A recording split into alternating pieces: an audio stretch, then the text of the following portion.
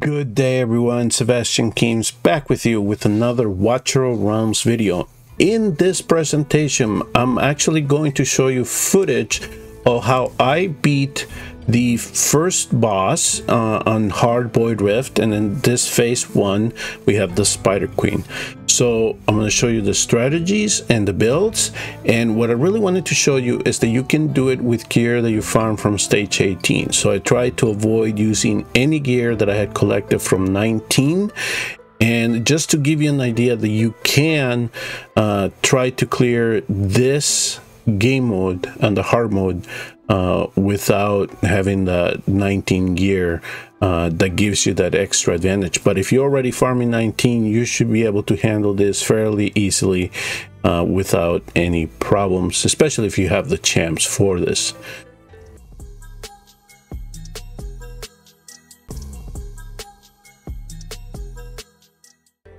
So the strategy that I decided to use, I decided to bring in my two most powerful mages, which in this case for me is going to be Byrna and Morrigan. You can try to bring your own two mages that do a lot of damage. You know your roster better than I do, but that is the first two that I thought of after I looked at the enemies. I'm also bringing in Silitu, which is a fighter. She has the she can extend for more than one tile. If you cannot do that, try to bring in 3 mages, and you can try to get the adds down just with mages, and you should be fine. For my 2 things, I'm actually using Procure here and Oleg because they have those passives that if they get a lethal hit, at least they either get a shield, or in the case of Procure, they get a form of CC. He becomes frozen. If you have a Baron, you can use a Baron if you have him well gear.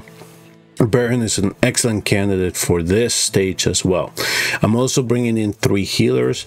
I'm bringing in my 2 HP based healers in Vortex and my Dan. Vortex primarily because of the coverage that he provides us. My Dan because she can actually dispel debuffs, and that queen here throws poisons at us, so we want to get that off if at all possible. And we also, I'm bringing in Elowen. I mean, she's the best healer in the game, to try to get those ultimates to come back up as soon as possible, and also to provide us additional healing so we can sustain those meteorite drops on us. So I'm actually playing the footage here at 2x speed, so that's why it might look a little bit fast to you. But the first thing that I wanted to do is place my tank down, so the Spider Queen focuses on that. And you can see me here trying to decide how I'm going to place my Elowen, how much coverage I'm going to use, or how am I going to use her coverage in this setup. So you saw me the 2 healers in the tanks.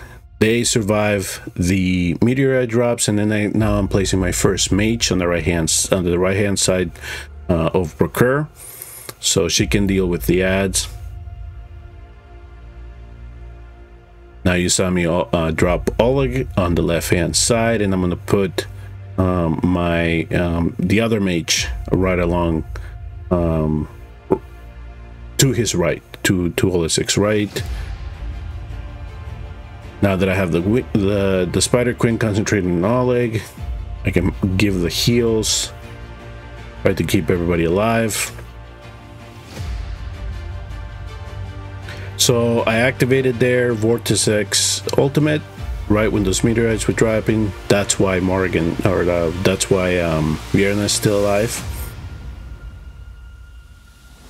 And here I'm just waiting to try to time my dance. I'm waiting for the poisons. That's what it was. So there's the first set of poisons, and then with the Elowen I was able to clear the other ones. So at this point, what I'm trying to do is I'm trying to keep an eye on my 2 mages, because those are the ones that I primarily want to keep alive, because of those are my damage dealers.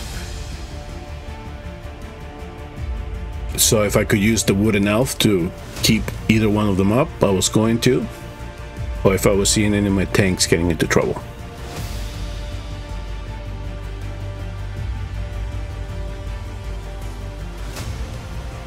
So you can see now we're down to 18 out of 20. And right now the main focus of this is just trying to survive the meteorite drops, because I know I got a handle on the ads, and I know that Morrigan and Bjerna can deal with and providing any damage. That's the key here, is just trying to survive this meteorite drops. So dispel the debuff if at all possible, so that's when I'm using the ultimate there. And now I knew she was coming to the left hand side, so that's why I placed Silitu right behind Oleg, because she was going to help me deal with the boss along with Bjerna. Again, the meteor drives are coming about, just trying to keep everybody alive, and you're just chopping down the boss. And that essentially was my clear for phase 1 in dealing with this with the Void Rift and the hard mode. All right, so at this point of the video, I'm just gonna flash the builds for you that I used with the heroes that I had. And again, my emphasis is that I tried just using gear that I had collected from Gear Raid 18 stages, and tried to show you that if you have the heroes, you have good rolls, good gear, good builds, you can clear this content fairly easily. All right, I'd like to thank you all very much for watching, and I will see you next time on another Watcher of Realms video.